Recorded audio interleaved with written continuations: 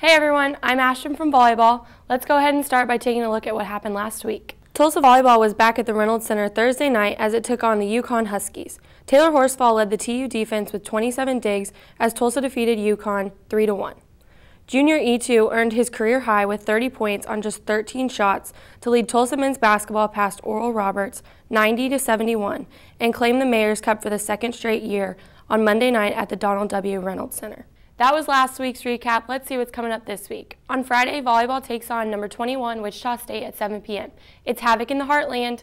On Saturday, women's basketball plays UMKC at 2 p.m. And on Sunday, volleyball takes on Memphis at 1 p.m.